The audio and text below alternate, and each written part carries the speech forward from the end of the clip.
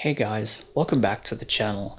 Today I'm going to be looking at Season 3 of Westworld. So in this season, Dolores has now taken residence in Los Angeles in an effort to continue her mission to conquer humanity. Make sure you're all caught up on the first two seasons of Westworld because there will be some spoilers. So many consider Season 3 to be the weakest season of the show so far, and I can agree with that. Is it flat out terrible? No. There are some good ideas in here, but they aren't all executed in the best way possible.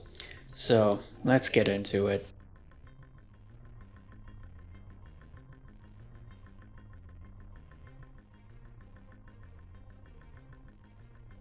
So firstly, I really enjoyed the setting of Los Angeles, specifically in the year 2053. It just makes for a whole new vibe and tone for the show going forward. And with all the surviving hosts from Westworld out and about, the possibilities are endless. As far as the characters go, Dolores is now using a false identity to get close to Liam Dempsey Jr., the son of the co-founder of Insight. Insight is a company that developed an AI known as Rehoboam, and this is essentially what Dolores is trying to access. Maeve is back despite being killed off at the end of Season 2, and awakens in a new theme park called Warworld, inspired by World War II. Bernard is now a fugitive, having been framed for the park massacre in the previous season, and is planning a return to Westworld while evading as many bounty hunters as possible. As for Charlotte, who is now technically a clone of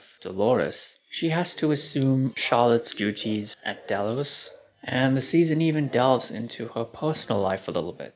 As for William, he is now a recluse and is tormented by visions of his dead daughter Emily. There's a couple of new characters as well, such as Caleb Nichols, played by Aaron Paul, who we all know as Jesse Pinkman from Breaking Bad. Caleb is a military veteran still recovering from losing his friend Francis in battle. He's also in the middle of a quarter-life crisis, trying to find work despite his social merits. And at some point, being fed up with his life and all that, he decides to join Dolores' revolution. And of course there's Engeron Sirac, played by Vincent Cassel. Sirac and his brother Jean-Mi created an AI known as Solomon after witnessing the destruction of Paris as teenagers. Solomon was created to monitor humanity as well as prevent sudden natural disasters from occurring. Sirac wanted to create something a bit more advanced than Solomon, and that's how Rehoboam came to be. Vincent Cassel played Sirac pretty well, and I've also found him to be a very underrated actor as well. He's done some fairly well-known French films, being a French actor, such as La Haine and the controversial Irreversible, and he's appeared in a couple of other major Hollywood productions here and there.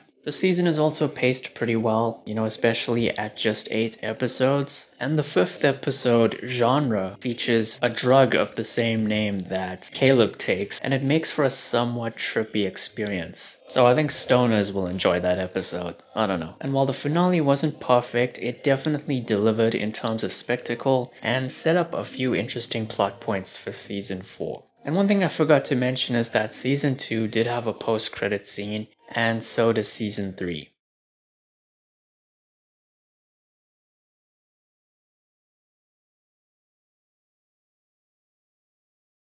Now, unfortunately, Season 3 has quite a few issues in my opinion. There's bound to be some confusing plot points here and there. They brought back certain characters for nothing. Even Maeve's return feels forced in some ways. Thematically, this season isn't as deep as the first two seasons, and while the finale was great, it kind of devolved into contemporary politics a little bit.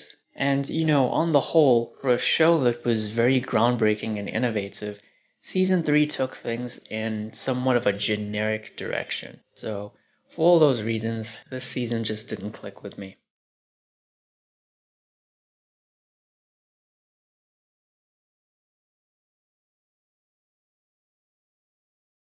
So yeah, those are my thoughts on Season 3 of Westworld. Next time, I'm going to be looking at Season 4. And yeah, thank you all for watching. Please be sure to like the video, share it, and subscribe. Ring the bell. Take care, and I'll see you soon.